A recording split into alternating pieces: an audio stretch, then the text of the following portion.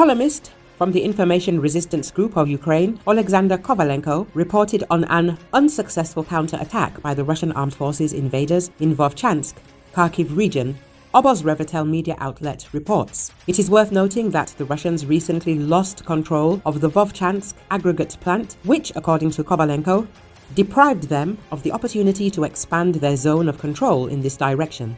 They tried to launch desperate assaults, but things ended very unsuccessfully for them.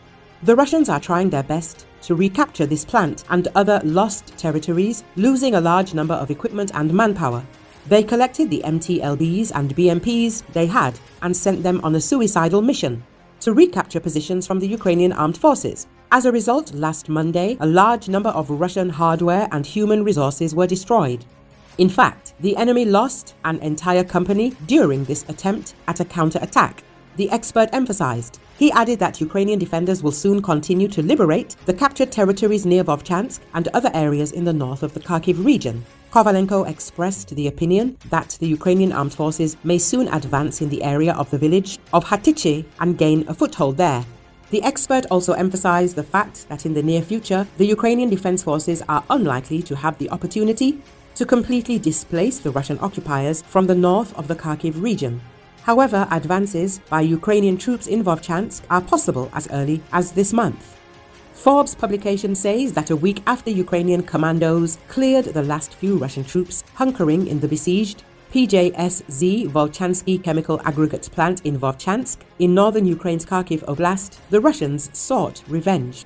It ended in disaster for the Russians, assaulting Ukrainian positions northwest of the 30-building chemical campus, the equivalent of half a Russian battalion, 17 MT-LB armored tractors, 3 tanks and no fewer than 100 infantry crashed into a wall of Ukrainian firepower. The Ukrainian Army's 57th Motorized Brigade blasted the Russian assault group with hovering drones, dropping grenades, among other weapons most likely. When the smoke cleared, 16 MT-LBs and a tank lay wrecked. There were literal piles of dead and mangled Russians around the smoldering hulks. Now the guys are finishing off the remaining infantry, one Ukrainian blogger reported.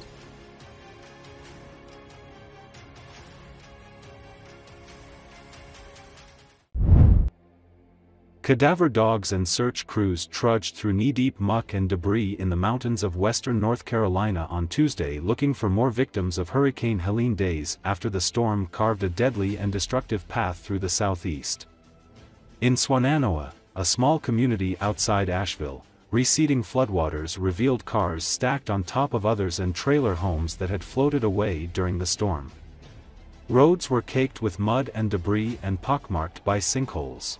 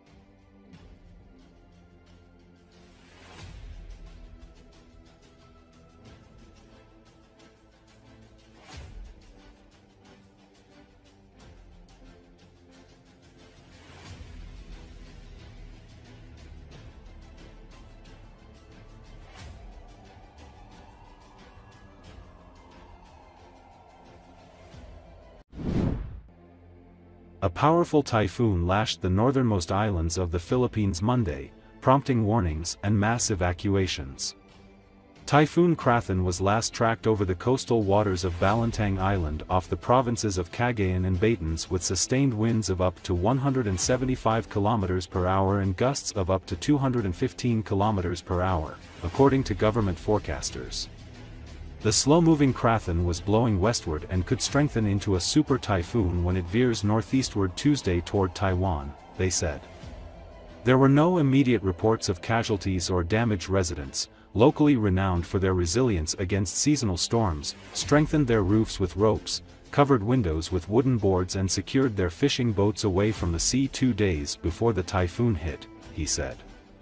Hundreds of villagers were evacuated away from the coast and flood-prone communities in Cagayan province, where power outages were reported. Classes in all levels were suspended Monday in several northern provinces as a precaution, officials said.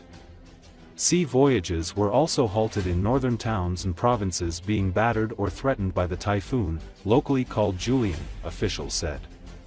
About 20 storms and typhoons batter the Philippines each year. The archipelago also lies in the Pacific Ring of Fire, a region along most of the Pacific Ocean rim where many volcanic eruptions and earthquakes occur, making the Southeast Asian nation one of the world's most disaster-prone. In 2013, Typhoon Haiyan, one of the strongest recorded tropical cyclones in the world, left more than 7,300 people dead or missing, flattened entire villages, swept ships inland and displaced more than 5 million in the central Philippines.